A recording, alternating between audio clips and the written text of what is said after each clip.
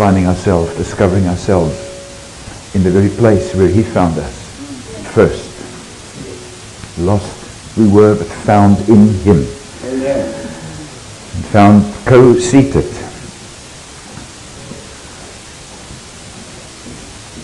Co-embraced. What I love about this gospel is how equally included and equally valued every single person on this planet is.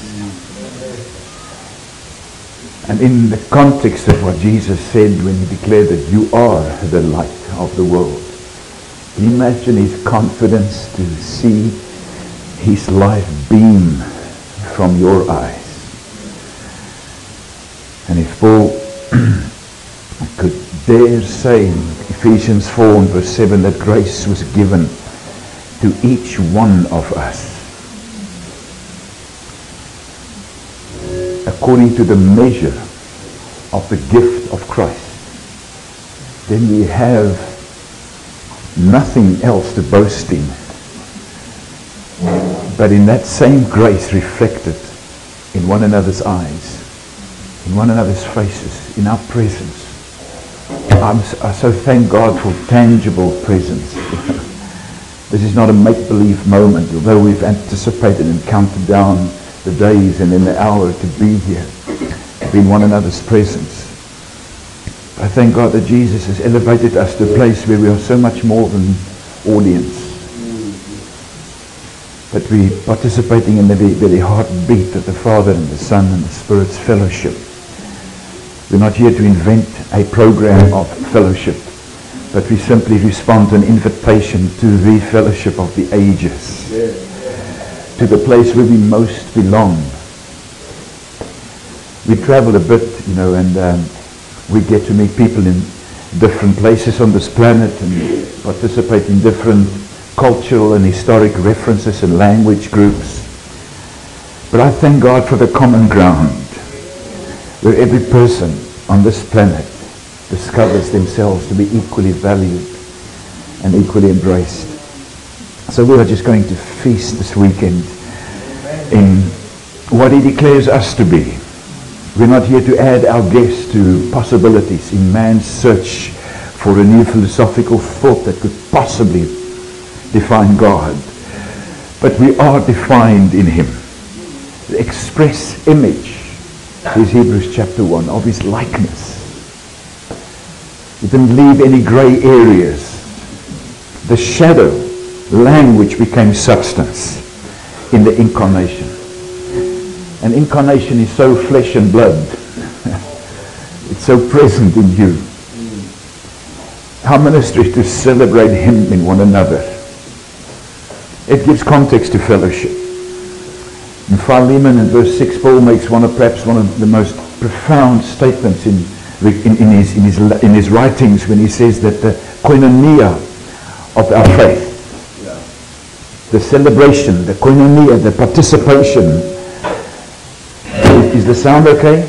Must I do something to make I can take it off and just talk?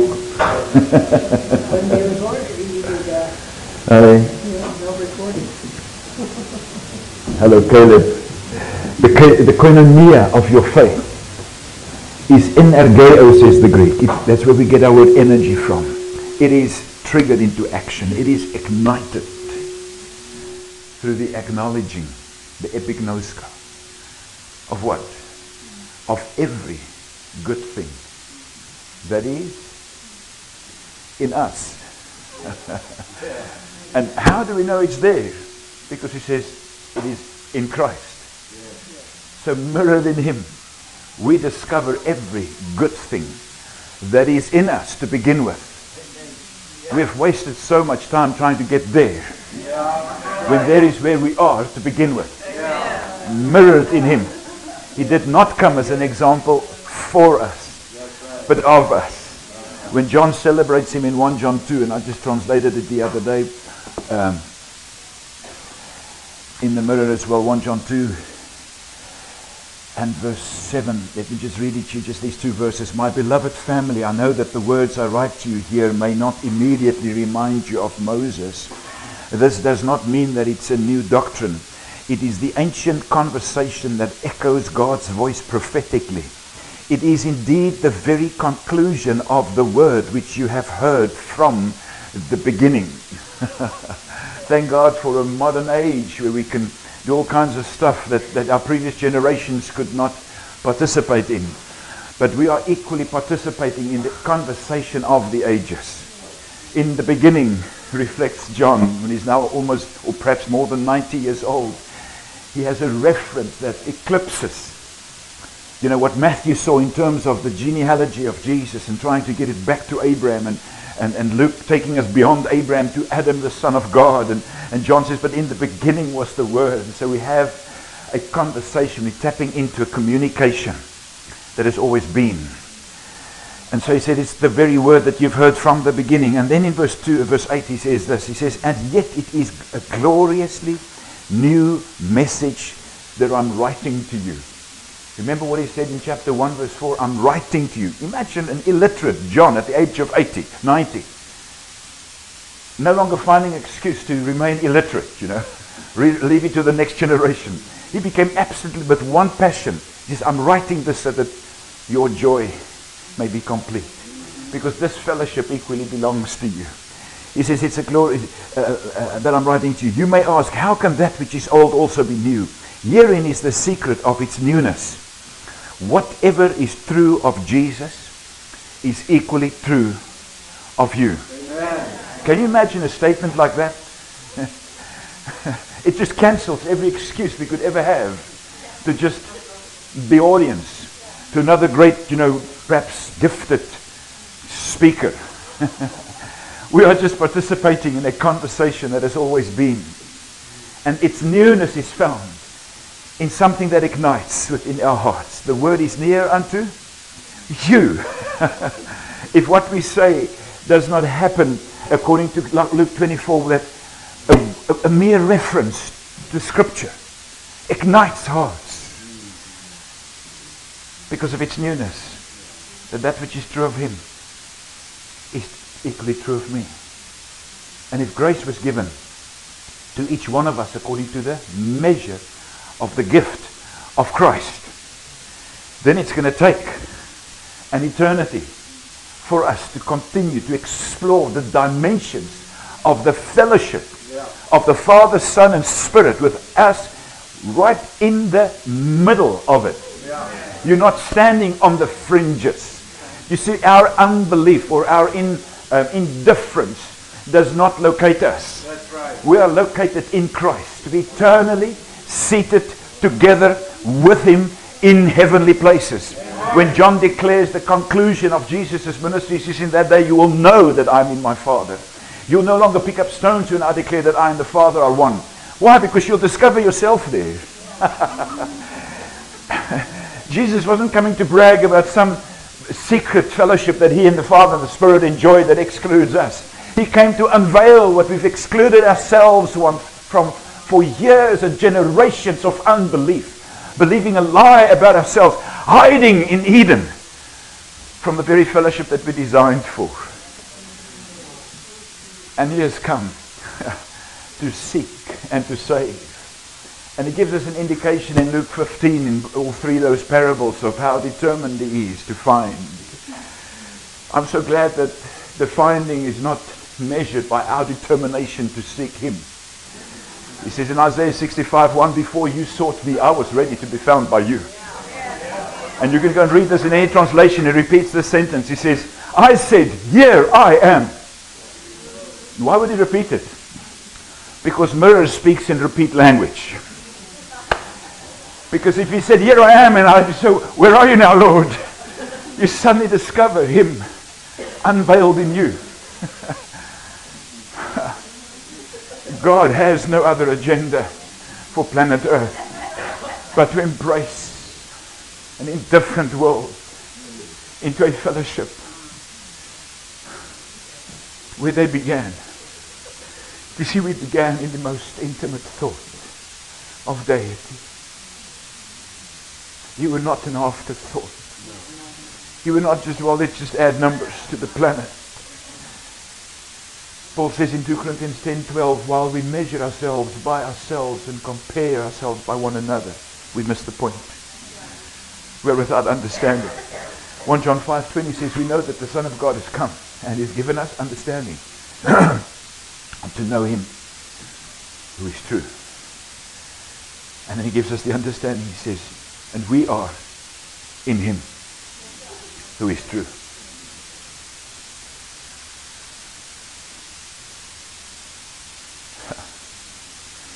Emmanuel.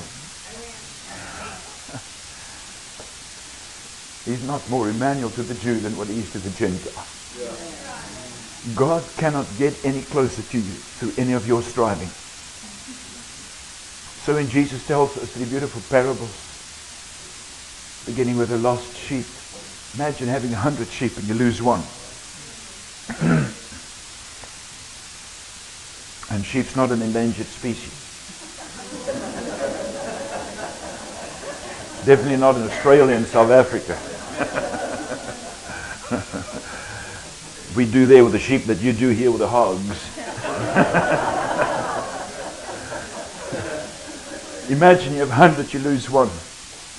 Why is Jesus telling the story? Because he came to reveal the value of the individual. You are irreplaceable to your Father. Lydia and I are blessed with 4 children. And in South Africa, 4 is like 4 children. I'm so glad we didn't stop at 3. I'm so glad my parents didn't stop at 3. I was the 4th. Lydia was one of 6 sisters. Can you imagine how their parents prayed for a boy? Oh Lord, let her be a boy. I thank God that she's a girl.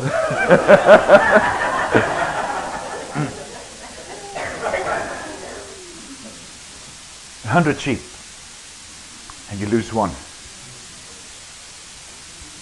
And it says the shepherd went and he sought for the one. For how long? Thank you so much.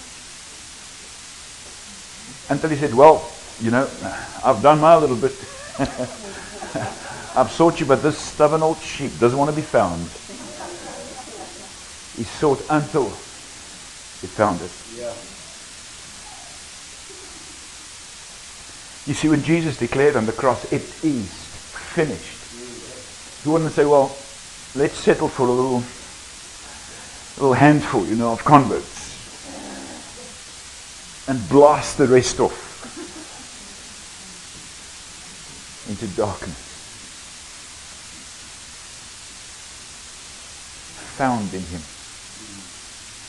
And now we discover a fellowship where every good thing that is in us, reflected in him, ignites a new kind of a koinonia, a new kind of a conversation.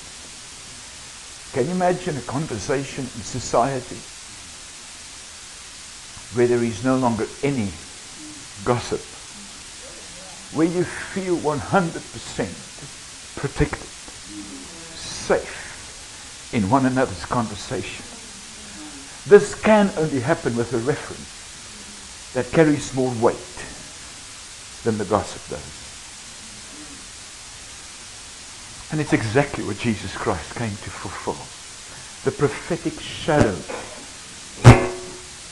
became substance in the man, Jesus Christ. The hidden treasure, hidden for ages and generations in the same soil,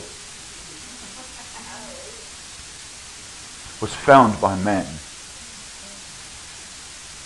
And in order to persuade us of our original value, according to Matthew 13:44, he hid it again.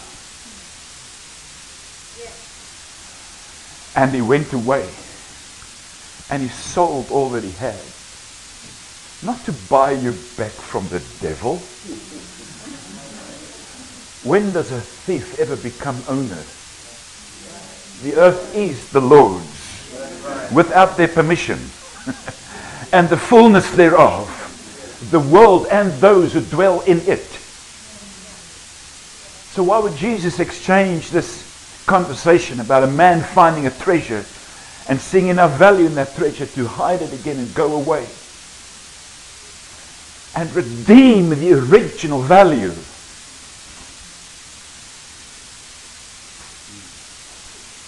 Because he's persuading our minds. God, says Hebrews 16 and 17, desiring to show more convincingly to the heirs of the promise the unchangeable character of his purpose. Adam's fall was not about to persuade God to think less of his image and his likeness wrapped up in your skin. That's right. Paul says we have this treasure in earthen vessels. And even though we've been distracted by what we are in the earthen vessel and according to the flesh, it never distracts God. He never sees you differently. If he loved us while we were at our worst, he doesn't love us differently now.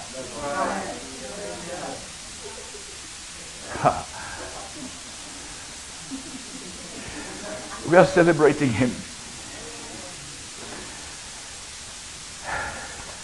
I so thank God for the language of Scripture.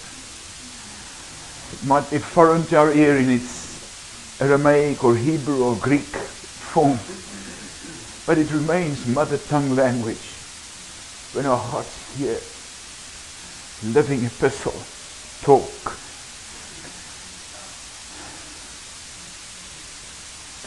Because this is not the kind of fellowship where some are in and some are out. The most inclusive conversation that you could ever engage in. And I dare you communicate his love when you look into the next person's eye and find testimony there of him. Grace was given to each one of us according to the measure of the gift of Christ. You know how gift language disarms reward language. Reward is so exclusive. I thank God for his gifts wrapped up in you. How rich we are in one another. How blessed we are in one another. What a place to discover fellowship. This goes beyond buildings, beyond denomination. Thank God for society in its many different expressions. But we are participating in a fellowship that will ignite a new definition to society. Is the nations shall come to your light, and their kings to the brightness of your rising. I was sharing in a church the other day in Johannesburg, and I knew they had like a prophetic ministry just before I was there the previous week, and said, I've got a prophetic word for you. And I sat up and got the pens up. I said to them, the future is bright.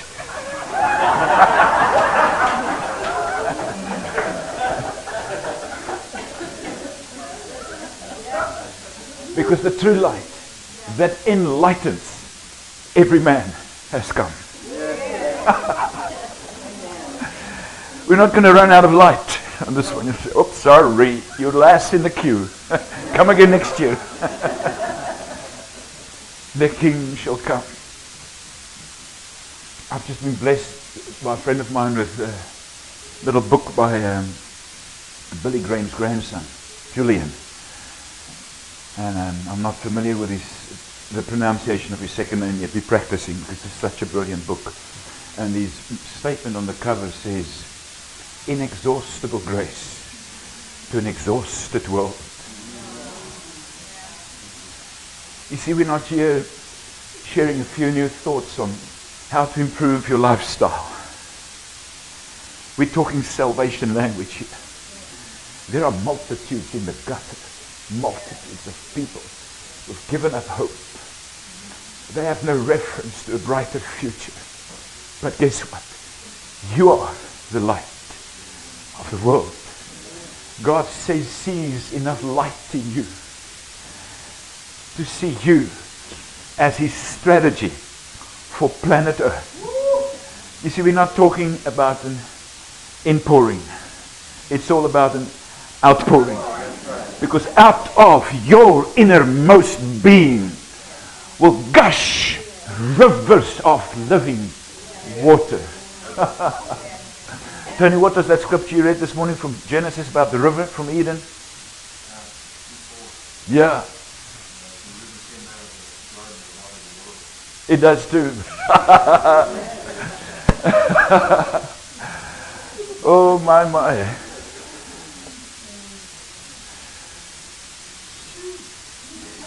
So our fellowship, our koinonia, is so simple, but it's so profound.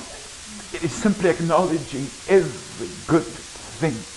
We've been distracted for so long, acknowledging every bad thing that's happened to us. So we've compared notes and we've found our little pity party fellowships there. They are great, but they're not great enough to redeem society. Because we have a different reference. And it comes from the mouth of God, who calls things which are not. Because they are. Of God's doing are we in Christ. Not of our own doing. Whom God made to be our wisdom. And this wisdom unveils how righteous, how innocent, how holy, how redeemed you are. Because the man who finds the treasure goes away and he sells all he has and he buys the entire field. He buys the entire field. You see, God doesn't need to swear by himself to kind of, motivate himself about you. He speaks our language, says Hebrews chapter 6, to bring an end to all dispute. There is no contradiction that has what it takes to engage in enough dispute to question the integrity of God's original idea wrapped up in you. You have no excuse to participate in anything less than what you are redeemed to enjoy. Every high place. 700 years before it happens, Isaiah declares God's plan. Every high place, every hill, every valley, every crooked place, even the rough place, made smooth. There is no excuse that we could ever gather to justify distance when He has embraced us in oneness. He has come to tabernacle in us.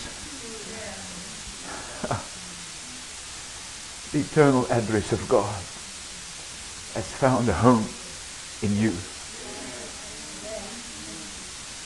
It didn't come with an overnight bag to visit for the weekend. Moved in lock, stock and barrel. He's here to stay. And our fellowship is simply to acknowledge every good thing that is in us. How dare we think it? Because as He is, so are we. What is true of Him is equally true of us. Grace was given to each one of us according to the same measure. I mean, we go from South Africa to America and we've got to stop thinking in metric language because it's back to miles here. I won't labor the point.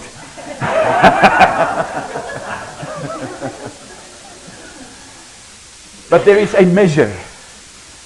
And the Hebrew, the root word Messiah, Meshach, means measure. And Christos, hence of the word Cher, hand. You also measure your horses by the old original measure, 17-hand horse. There is a measure that needs no adjustment.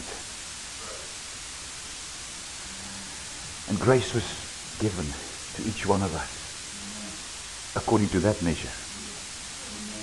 We can never again underestimate ourselves, which is what unbelief is all about. Unbelief has no further definition but to believe a lie about you and one another.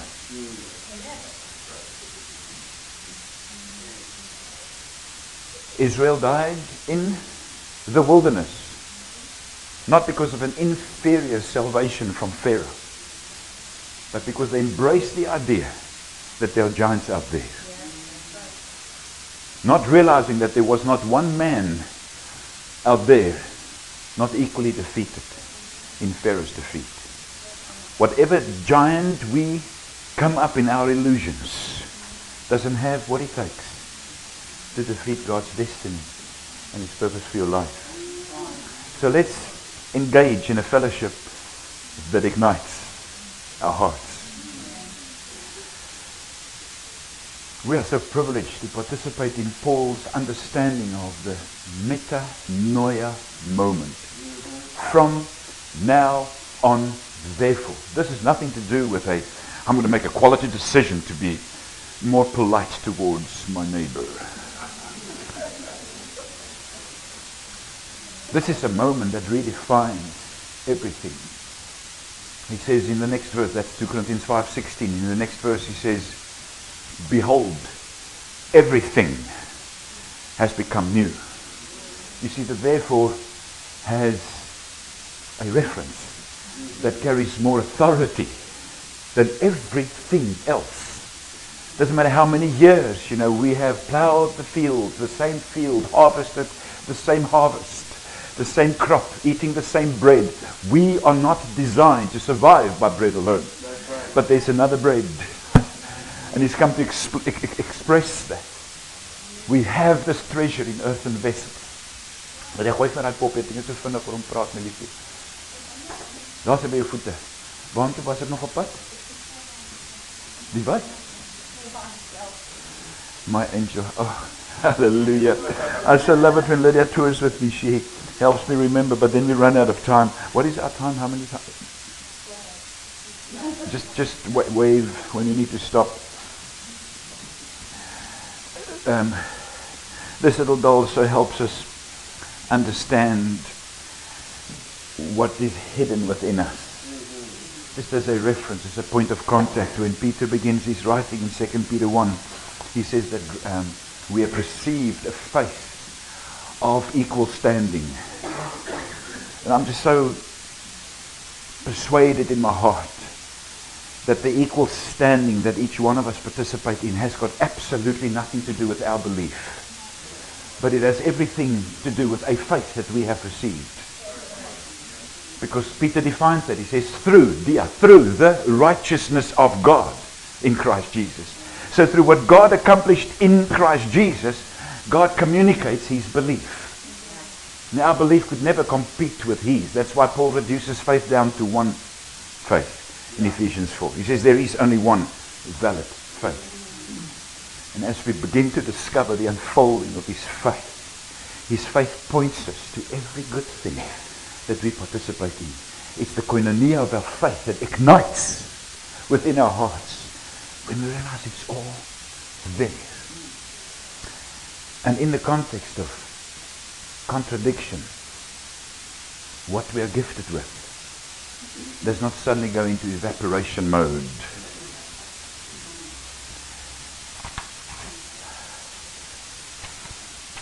Do I have 10 minutes? No. 10 minutes.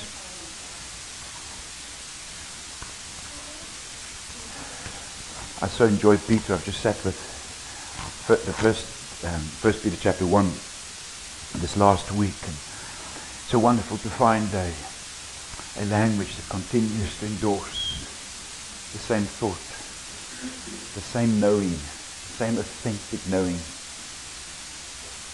We've received a faith of equal standing through His doing. He has graced us with exactly the same reference to what is always known to be true about us. So we don't have to waste another moment trying to persuade God to overcome His reluctance to think differently about us. Let's just engage in the adventure, the absolute adventure of discovering Christ in us. His desire is, in verse 2, I'm reading from the Mirror, God's desire is that we may now increasingly be overwhelmed with grace as his divine influence within us and become fully acquainted with the awareness of our oneness. The way he has always known us is realized in Jesus, our Master. We've read it in most translations, through the knowledge of him. And again, we have made the knowledge of him, our knowledge of him, our interpretation of God. And yet Jesus comes and he overwhelms us with God's knowledge of us. 1 Corinthians 13:12, so that we may know even as we have always been known. We have forgotten what manner of people we are, but he has not. So his grace language is to overwhelm us with his knowledge of us in the most dynamic dimension, increasingly so. And then verse 3, by his divine engineering, he gifted us with all that it takes to live life to the full, where our ordinary day-to-day lives mirror our devotion and romance with our Maker. His intimate knowledge of us introduces us to ourselves again and elevates us to a position where his original intention is clearly perceived. He gifted us. Did you hear that language again? With all that it takes to live life to the full.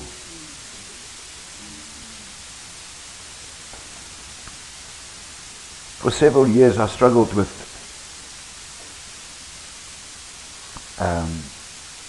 verse 5 of 2 Peter 1, because in most of our translations it says, now add to your faith virtue, and to virtue knowledge.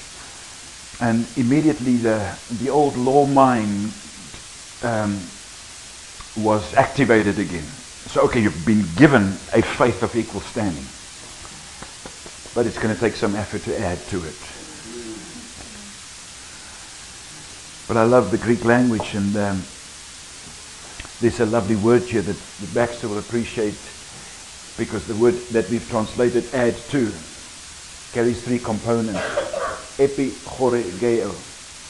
The same perichoresis of your ministry, the same chorus or dance is wrapped up in that word.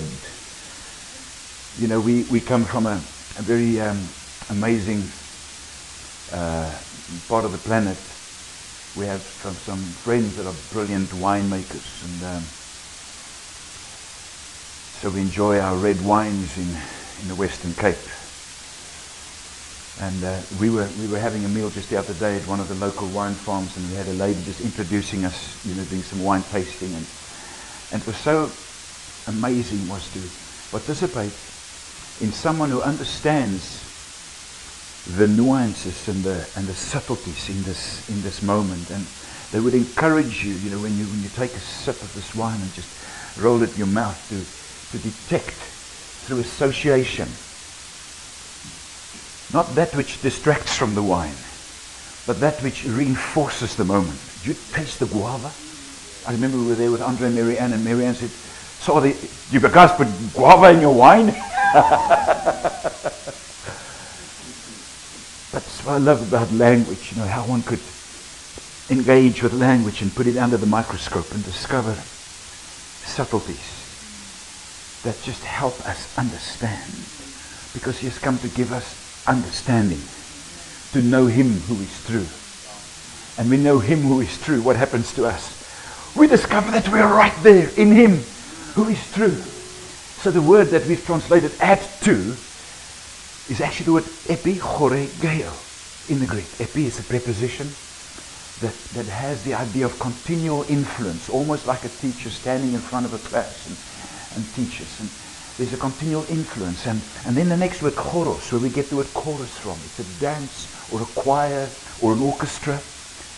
And then the next little word, the third little one, ago, to lead. Often to lead as a shepherd leads his sheep. You see the picture of a choir conductor? And just suddenly Peter says, but you know, he's gifted us with all that it takes to live life to the full. Now be the choir conductor of your own life.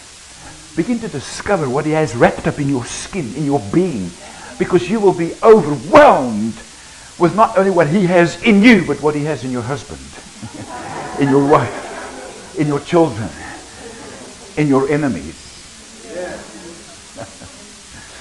Because we're talking about a koinonia that ignites when we acknowledge, not question, acknowledge every good thing that is in us, in Him, to begin with.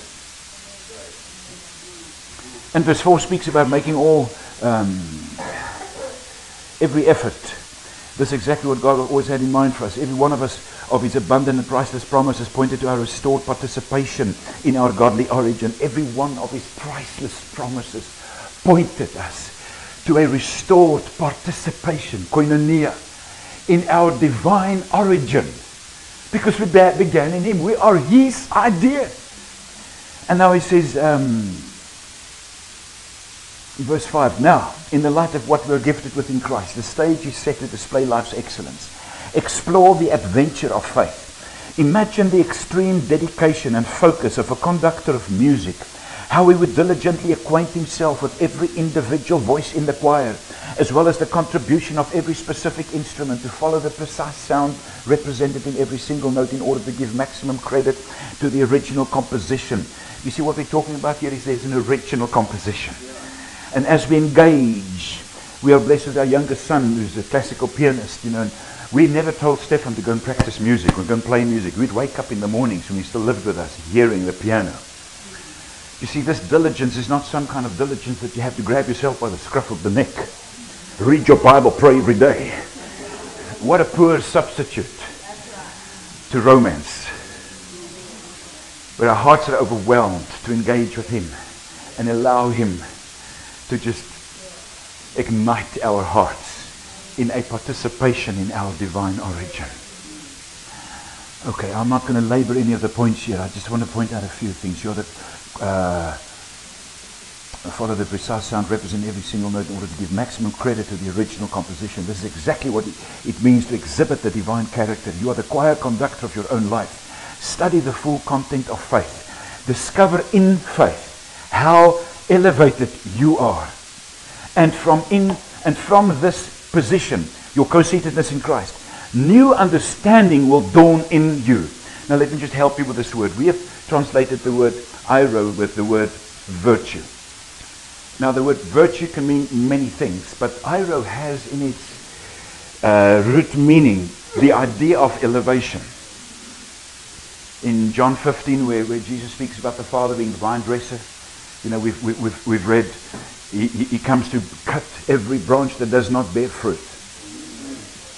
And the word is the exact same word that He lifts it up.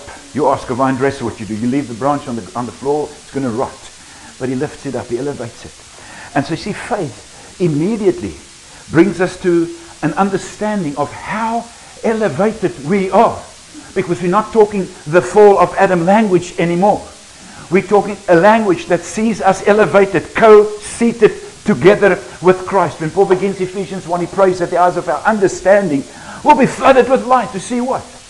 To see how glorified Jesus is. God has seated Him far above every possible definition of competition. And then in the next chapter he says, and while we were still dead in our trespasses, long before we knew about this, we were co-quickened. We were made alive together with Christ.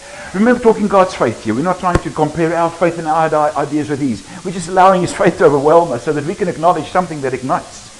How elevated you are. He seated us together with Christ in heavenly places. You cannot get any higher than that. We might go into Corinthians where Paul speaks about the thorn in the flesh, maybe in the next session, but there is no contradiction that has what it takes to get you less elevated than what you already are. You might not every day feel equally elevated. But we're not talking about how you know and what you feel. We're declaring what He knows about you. Remember? Because if your fellowship is simply the communication of how miserable you feel today, you're going to find that communication to be your reference. But you have a bigger reference. And remember, we're not talking about nice ideas to just elevate your life a little. This is salvation language. Because here we are, light of the world, beaming an answer to a desperate world. The very first thing that faith unfolds is that we are equally elevated in Christ. There is an elevation that we participate in. And in this elevation, in our co-seatedness, a new kind of knowledge impacts our understanding. By faith we understand, says Hebrews chapter 11. By faith we understand that the worlds were framed. This is not just some kind of academic conclusion, but this is an unveiling of a joint position. And in that place, discover your spiritual strength. The strength that He demonstrated in Christ when He raised Him from the dead. And suddenly there's a reference to the strength within you. Why? Because you're going to need it. I always tell about our first Land Rover that my father bought. We got stuck in a dangerous place. We had to cross the lagoon, and there was a tide coming in on that side, and the vehicle was stuck. And it's our first Land Rover, and we're pushing and pulling and trying to get this thing unstuck. And thank God there was a gentleman who knew more about 4x4 than what we did at that stage. And he walked by offering his help, and as he looked into the cabin, he noticed that the gear lever was not engaged. And all he did was engage the gear lever. And a very dangerous moment became our first adventure in a 4x4 vehicle. But all it took was not more muscle, but just an understanding of what we've got. Engage your thoughts, says Paul in Colossians 3. Since you are co-raised together with Christ, relocate yourself mentally. And you can do it in one moment. Amen. If you can breathe a breath, you can think a thought. Amen. Engage your thoughts. Engage your thoughts with throne room realities. And in that moment of engaging, I discover a place of spiritual strength. Kava moment, mounting up with wings of an eagle. Running, doing the very thing that exhausted me yesterday. I'm not tired, don't faint. Doing these things, Peter says, we don't have time to conclude all of that. Maybe next session we will just continue a bit with that. Just tell me, do I have 1 minute, 2 minutes? In South Africa, they hold up little signs, 5 minutes, you come in for a quick landing.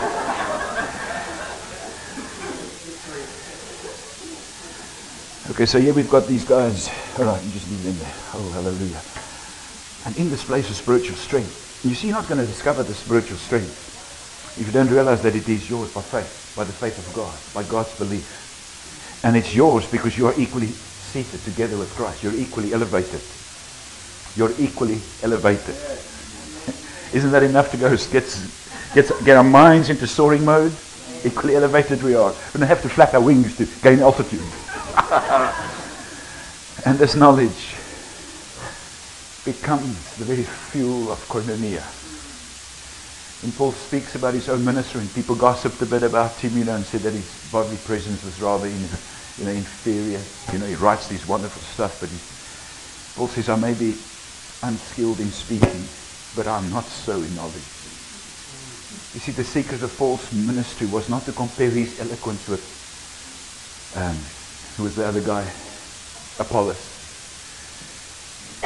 But the source that we speak from. It might find a stuttering tongue in your mouth, but the source is pure. It is the knowledge that we engage in that unlocks spiritual strength.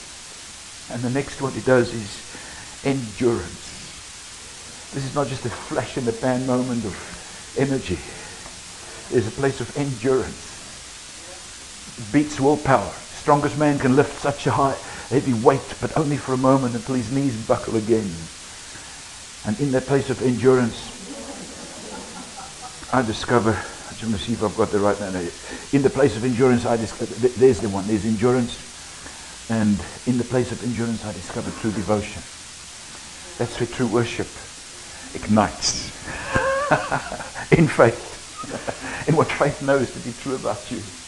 In prison, Paul and Silas and say, well, we've got reason to just sing some nice quiet songs just to encourage one another. They burst out in praise. And in that place of worship we discover brotherly affection. We may say beautiful things about him, says James 3 verse 9. Decorate God with our conversation. And look up and see someone that really irritates us.